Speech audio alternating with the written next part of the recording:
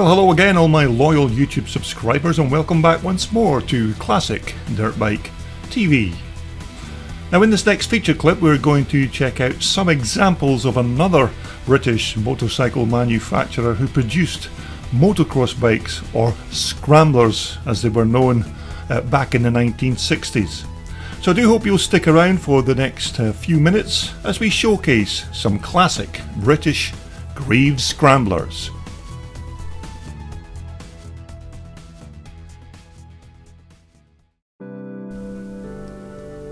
Now to start us off, and in this first selection we're going to take a look at Irishman Craig McCoo's Greeves racers, and this first example is one of Craig's Greeves Challenger 250s.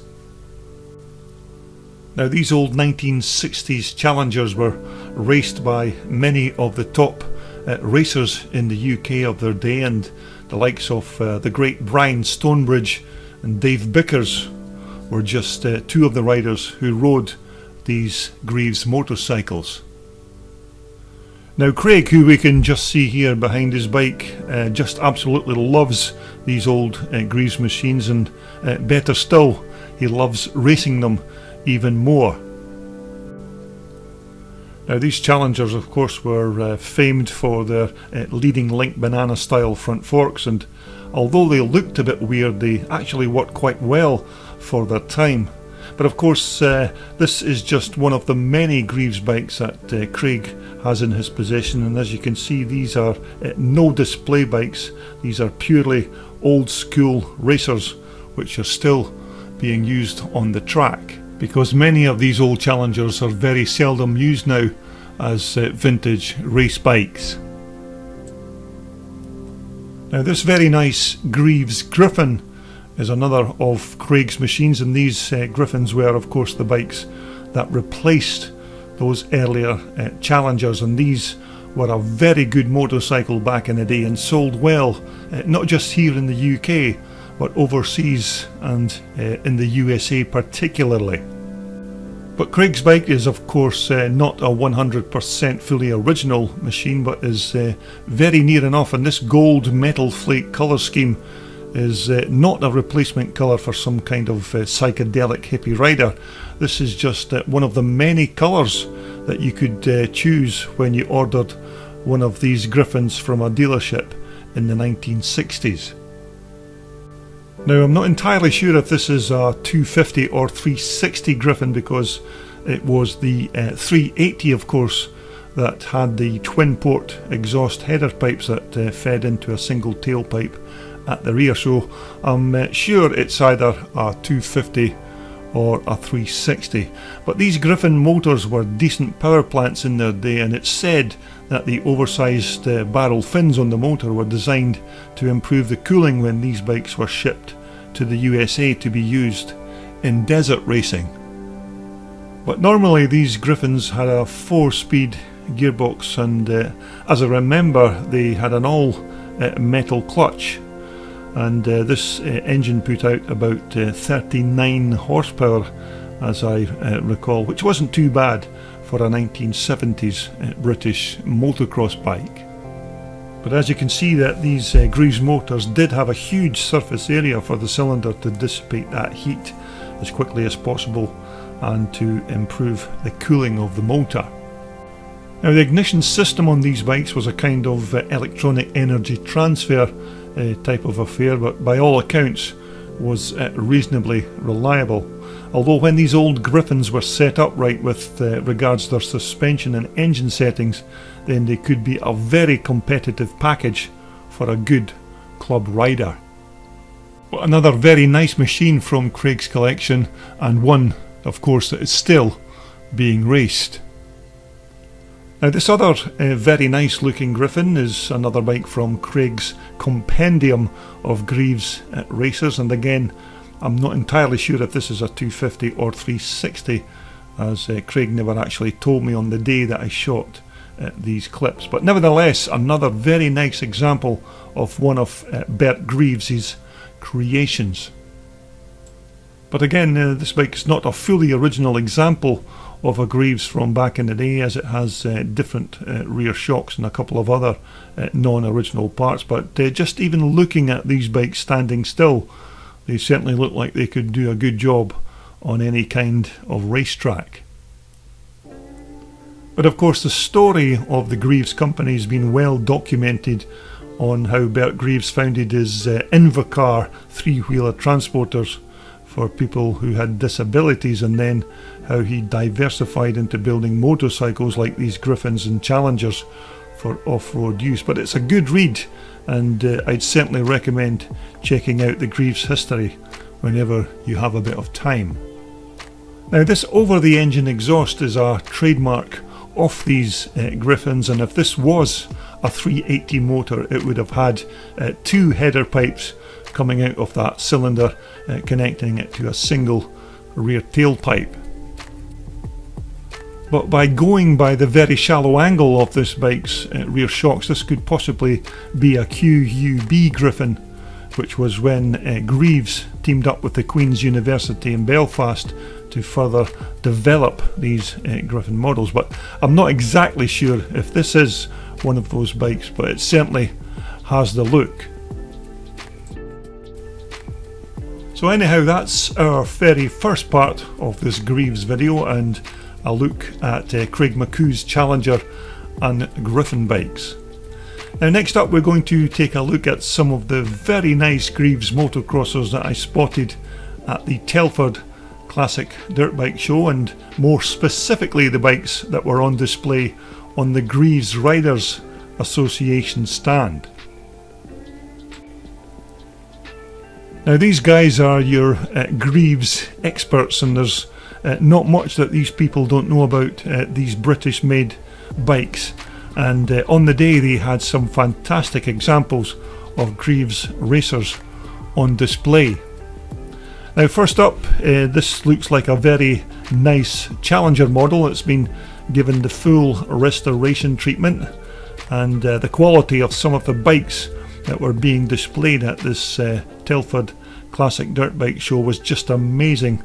So you should make a point of visiting in 2021. But in comparison to Craig's bikes we saw earlier, these are more than likely just all show bikes, whereas Craig's were still being used as classic racers. But nevertheless, it's still great that these restored bikes give us all a little insight into what one of these Greeves may have looked like if you were looking at one through a dealership window back in the day.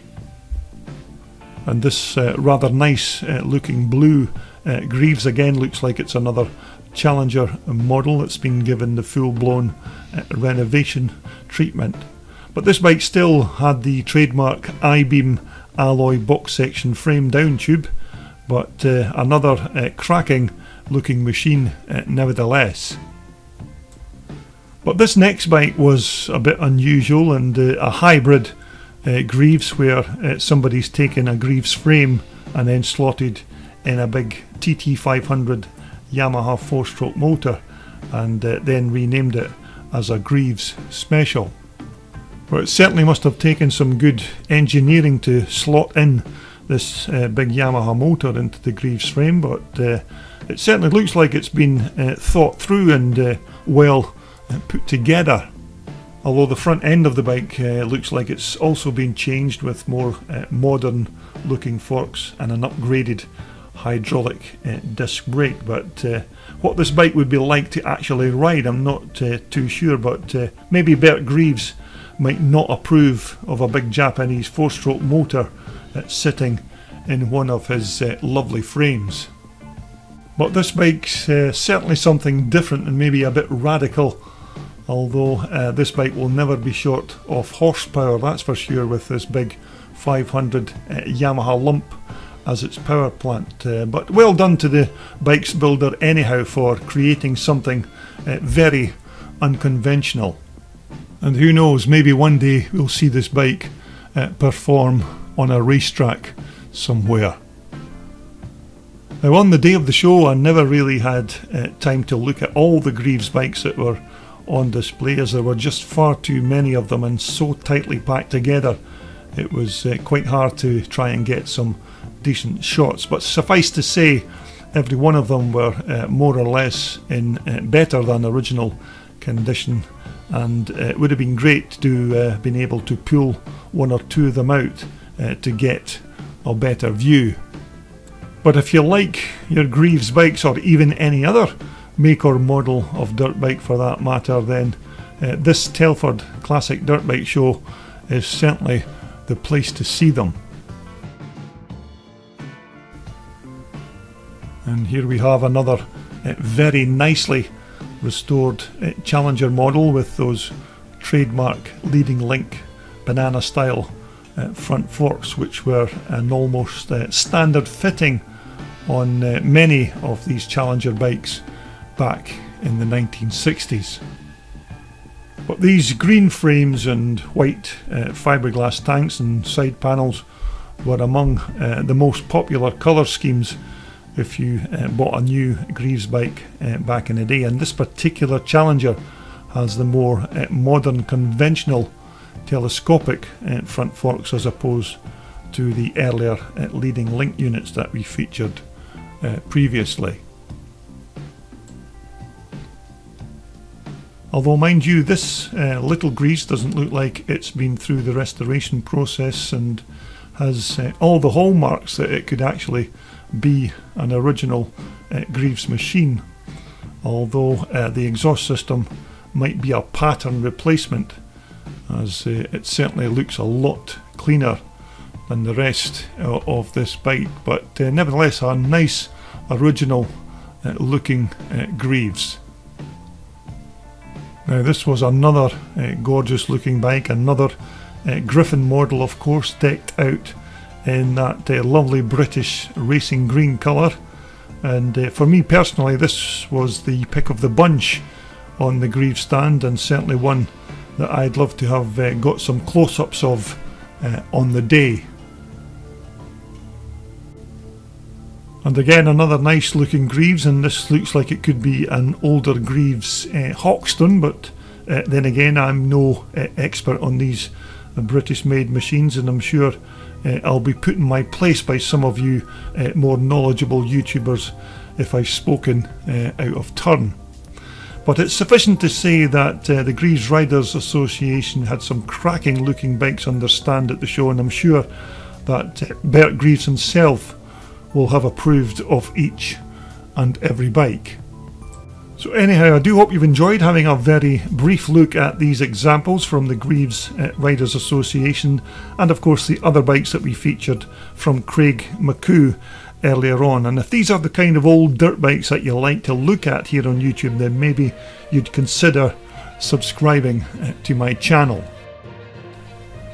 Okay, next up we'll be taking a look at some archive CCM racing from 2005 at the Nostalgia Scramble, which will include this CCM legend, Jimmy Aird. So thanks again for watching, and stay safe riding those old vintage scramblers until we speak once again here on Classic Dirt Bike TV.